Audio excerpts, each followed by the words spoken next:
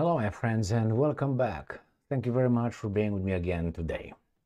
What do we have here? We have the Russians who tell the IAEA, International Atomic Energy blah blah blah Association or something, to fuck off, basically. Not basically, that's exactly the message. Not in this kind of ugly terms, but no, you can't come and visit. Back off. And everybody's like, oy vey, what are we gonna do now? So let me show you. We got this article from the New Voice of Ukraine, and it is saying that Russia denies IAEA access to reactors of the Zaporizhzhia Nuclear Power Plant.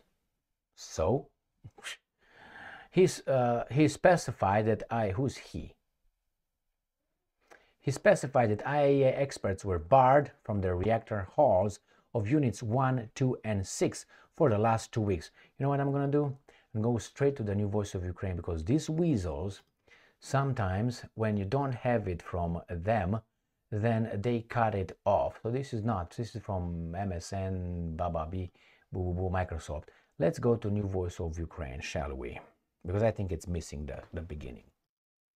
Yes, and here it is. Russia denies IAEA access to reactors of the Zaporizhzhia Nuclear Power Plant. Here it is. The Russian occupiers forbade.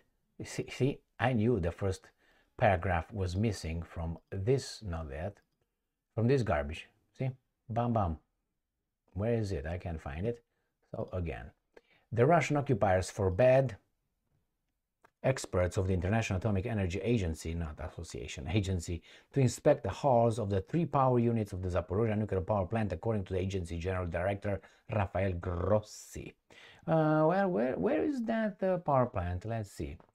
A power plant, the nuclear power plant, right? Let's see where it's at.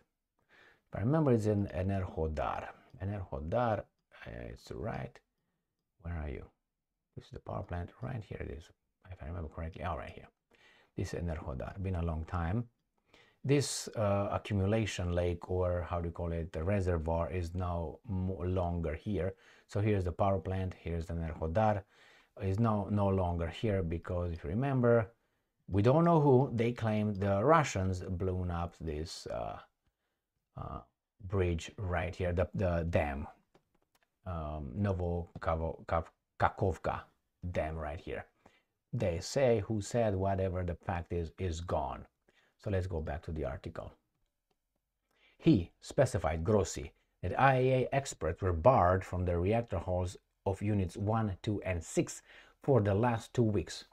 Grossi added, and I'm quoting, "This is the first time that IAEA experts have not been granted access to a reactor hall of a unit that was in cold shutdown. This is where the reactor core and spent fuel are located." Motherfucker, first, Grossi, you're not God.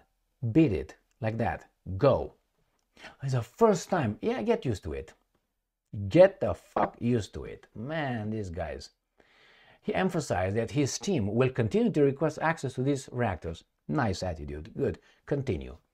And when the Russians decide, they will allow you or not.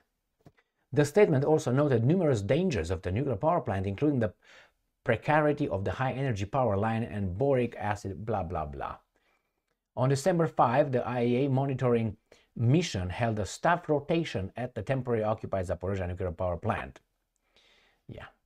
And who were the guys that were rotating, the staff rotation? Do you remember? I'm pretty sure the Russians remember. But do you remember when Saddam Hussein, it was Saddam Hussein and the Iranians, it wasn't both, but Saddam Hussein, when they allowed IAEA to come and monitor and check his ass for nuclear whatever in and labs, remember, for atomic measures and what?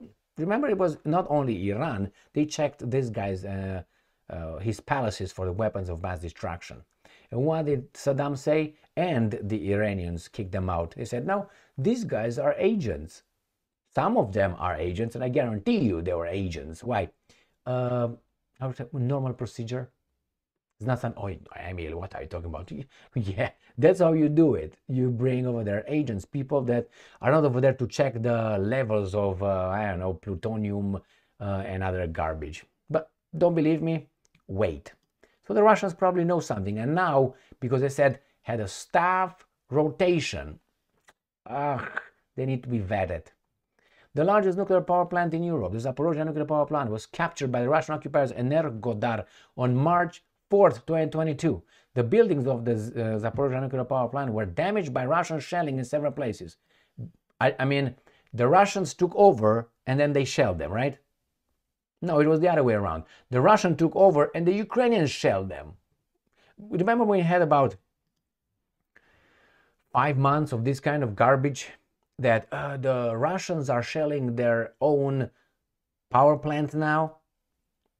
Or the other ones who wanted to take over the power plant were trying to... It was unbelievable. And these guys were making the same articles and articles. So I take over an objective and then I try to destroy the objective after I take over so I can not use it in the future.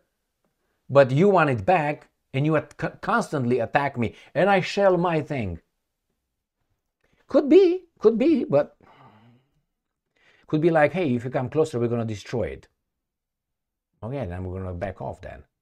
What am I supposed to do? No. The occupiers placed military equipment, ammunition, and troops at the station, effectively turning it into a logistical and military base.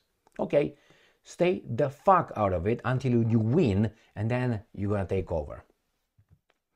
All right, my friends, the IAEA tried, these guys are not idiots, the Russians, and say, you know what, wait, let it settle down for a little while, and then we're gonna see how much freedom we give you. We are in charge of that, not you. Remember the IAEA inspecting the American nuclear power plants and demanding this and wanting that and doing that.